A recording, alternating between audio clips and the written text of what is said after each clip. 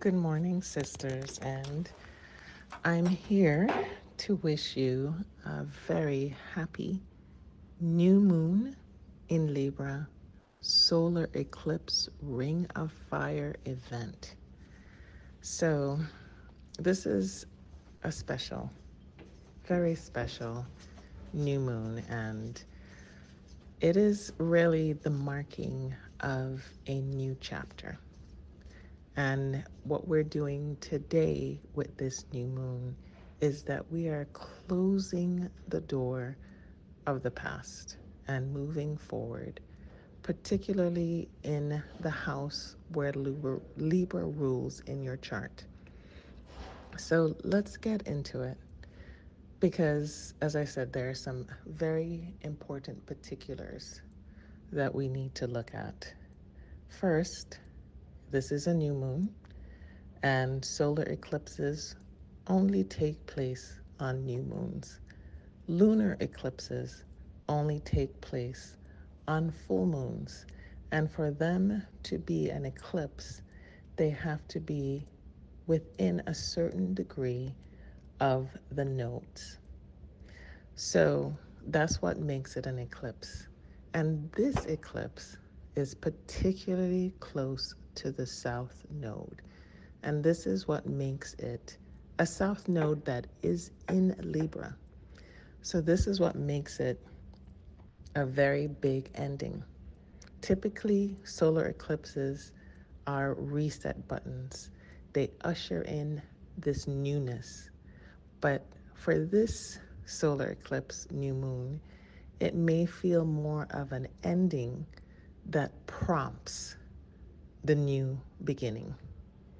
So it is 10 degrees of Libra, and you are probably feeling the energy already. You've probably been feeling the energy for the last 2 days or so. But it does take place at 2:49 p.m. today. If you want to make sure that at that time that you stop, make an intention of what you need to let go of, and make an intention of what you want to step into, what is going to be your new chapter, so to speak. Because it is in Libra, it will have to do on some level with how you relate to others, relationships, justice, balance, all the Libra qualities and all the Libra traits will come to the forefront with this new moon solar eclipse. So I know that I've shared this before, but for any of the new sisters out there, ancient royalty or figureheads had an astrologer, and the astrologer was a part of their advisory board, so to speak. And one of the things that they were particularly always mindful of were solar eclipses, because it talks about not only individually the shift that happens with an eclipse, but it also talks about collectively the shift that happens. So it was all about their relationship to power. And the reason I mention this is because Libra is ruled by Venus, and Venus is now in Scorpio. And so it's this kind of relationship to power that we are tapping into. And so they would have an astrologer around to tell them how to navigate the effects of the solar eclipse, how to step into or relate to their power, or how to maintain it, right, in a positive, productive way. So this is what I am asking you to do today, because you are the queens of your life, the queens of your world, and we've kind of shift as we move into our new life and new way of being. Collectively, we've shifted with owning our personal responsibility for our lives and the direction that our lives take. We don't leave that to someone else. We don't leave that to a king or, you know, or a god or something external. We take ownership of our power. And that's what I want you to do. So look in your chart, and I want you to look particularly in your Libra ruled house, because this is an important moment. It's an ending because of the South Node, and it's a beginning because of the solar eclipse. An ending of what exactly?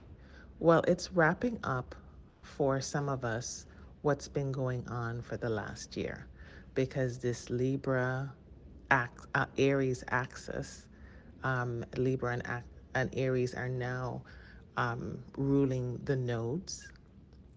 These eclipses started last year, and particularly we had an eclipse in October of last year that is resonating with this eclipse today. So look back for a clue as to what was happening in your life last year and see what can you be wrapping up right now. What is it that needs to end? Again, around the Libra house, that will give you information about specifically what you need to look at.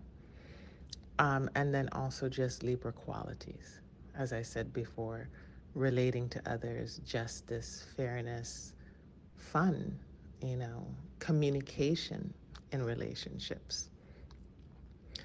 Finally, I want to talk about one other thing with this solar eclipse, because I want us to be clear that, this is the beauty of eclipses.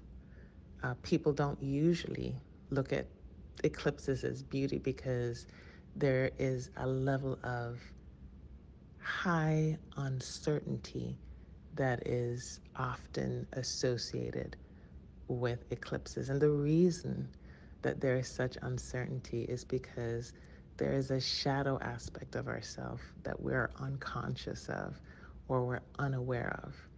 And when the sun steps out of view and there's darkness, we get to tap into this shadow side. We get to see it. We get to be aware of it so that we can see it better. So you want to make sure that today and the days that follow, that you look for any of these unconscious patterns around how you relate, how you communicate in relationships. What is your sense of justice, fairness, balance? Look and see what shadow aspects are coming up, because this is also another opportunity to end anything that is unproductive in your life. So keep that in mind. So once that shadow period passes, the light returns, and you can step into that light with a newer sense of clarity, a newer sense of consciousness. And that is how you use an eclipse. On a practical level, eclipses tend to create finality.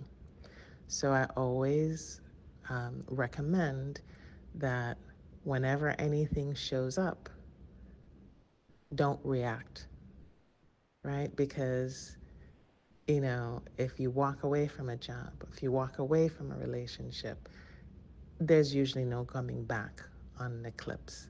So whatever shows up, just take a breath, look at the unconscious patterns that are playing out, and wait before you respond.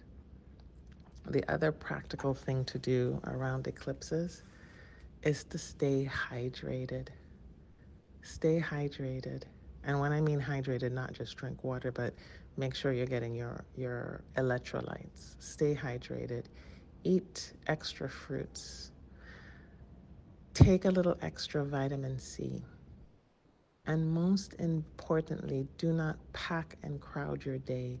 Give yourself space to see and observe, right? You want to observe, you want to be in that mode so that you're not absorbing all of what is coming on. You're observing it. You're being a witness to your life. You're being a witness to how you show up in relationships. You're being a witness to how you communicate. You're being a witness to what is just and fair in your life.